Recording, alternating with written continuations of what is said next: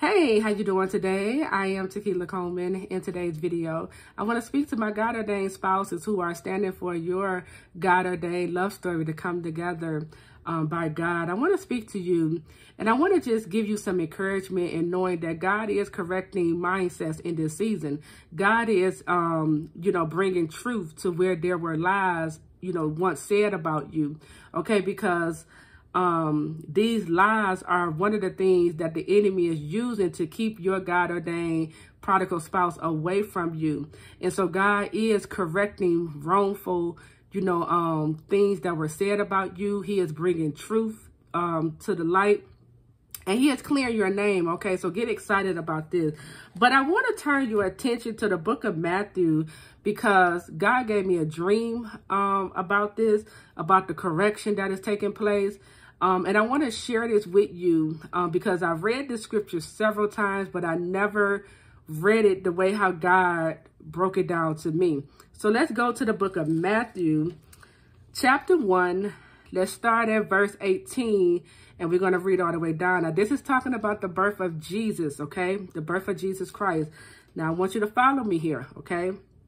Remember, God is correcting mindset. This is what we are talking about here. He is correcting your God-ordained prodigal spouse mindset concerning you, okay? Because there were lies spoken about you that your God-ordained prodigal spouse is believing to be true. And that is one of the things that is keeping him or her away from you, okay? So in the book of Matthew, chapter 1, verse 18, let's read. This is how the birth of Jesus Christ came about. His mother Mary was pledged to be married to Joseph. But before they came together, she was found to be with child through the Holy Spirit. Because Joseph, her husband, was a righteous man and did not want to expose her to public disgrace, he had in mind to divorce her quietly. Now, let me slow down. So Mary, the Virgin Mary, right? She was a virgin, engaged to be married to Joseph. Somewhere in this process, she became pregnant with baby Jesus, right? And so when Joseph, her husband, found out about his wife being pregnant, when she's supposed to be a virgin, he had in mind to divorce her quietly, okay? Now, verse 20. But after he had considered this, so let me stop right there. So he had in mind to divorce Mary based off a lie, okay? The enemy planted in his mind because the enemy had Joseph thinking Mary just got pregnant by another man. The enemy didn't tell Joseph, Mary, your wife is carrying, the enemy didn't say the way how Mary, your wife, got pregnant was by the Holy Spirit and didn't reveal what she's carrying. No, the enemy went on ahead and placed in his mind, she cheated, she is pregnant by another man, and because he's a righteous man and he didn't want to put her through the public disgrace, he had in his mind, I'm going to go ahead and divorce her quietly. Do you see the trick of the enemy, right? So, verse 20, but after he had considered this, so after he had made up his mind, he thought about it, he planned it, he planned it all out. He said, okay, this is my decision. An angel of the Lord appeared to him in a dream and said, Joseph, son of David, do not be afraid to take Mary home as your wife. Let's stop right there. So we see fear. It's another thing that is in the way, that's interfering in this God-ordained love story, okay? So we got wrongful thinking. We have fear interfering in this God-ordained love story that's trying to convince Joseph to divorce Mary, okay? It said, do not be afraid to take Mary home as your wife. He about to tell him the truth because what is conceived in her is from the Holy Spirit.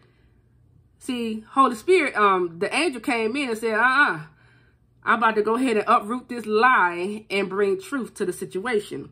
He said, what is conceived in her is from the Holy Spirit. Verse 21. Now he's about to reveal to Joseph purpose. She will give birth to a son, and you are to give him the name Jesus, because he will save his people from their sins. All this took place to fulfill what the Lord has said through the prophet. The virgin will be with child and will give birth to a son, and they will call him Emmanuel, which means God with us. Now, after truth was revealed to Joseph, after God corrected his mindset concerning his wife, verse 24, when Joseph woke up, he did what the angel of the Lord had commanded him and took Mary home as his wife. So let me tell you something, because we are in a season where God is correcting wrongful things that were said about you. He is bringing truth to where there were lies. He is, he's changing mindsets concerning you. Okay, so you don't have to say anything. You don't have to try to, prove yourself to anyone, or you don't have to do anything. Allow the Lord to fight on your behalf, okay? Because he's going to shed light where light needs to be shed at. He's going to bring correction where it is needed, okay? And here's the other thing that I want to point out to you, because your God-ordained prodigal spouse, he or she is unaware of the bigger picture, right? They may be focused on, okay, God God wants us to come together and marry, but it's bigger than marriage.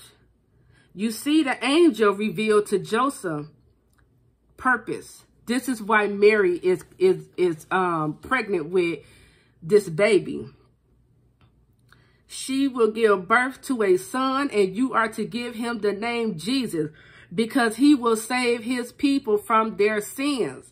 He revealed, the angel revealed to Joseph, this is the purpose of why, number one, Joseph, I assign you to Mary, okay? This is the purpose. This is why I want you and her to come together in marriage, okay? The two of you are going to be parents to baby Jesus, right? And he's going to be the one God used to save the world.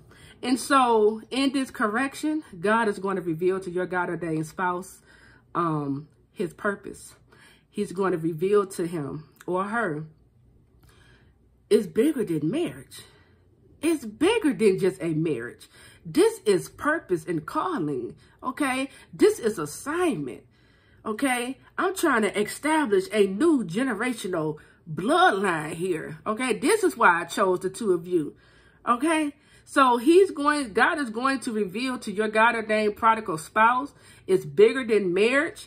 He's going to reveal, okay, this is the purpose and the plan I have for you coming together in marriage with this particular individual.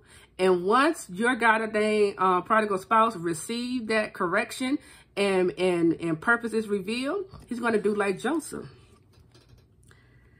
It said when Joseph woke up, he did what the angel of the Lord had commanded him and took Mary home as his wife. That's where a return is going to happen. Your God-ordained prodigal spouse is going to return back to you, because now they understand it's bigger than marriage. Now they understand this is purpose, this is calling, this is assignment. The longer I stay out here in this prodigal lifestyle, lives are being affected by it. I got an assignment on my life. I got a calling. God has called me to do, certain things. He called me to impact certain lives. So I got to get to it. I got a job to do, right? So once your God-ordained prodigal spouse get this revelation, they're going to return to you, okay? And they're going to take you as either their husband or their wife, all right? I am Tequila Coleman. Like this video, subscribe to this channel, and leave me a positive comment. I'll talk to you real soon. Take care.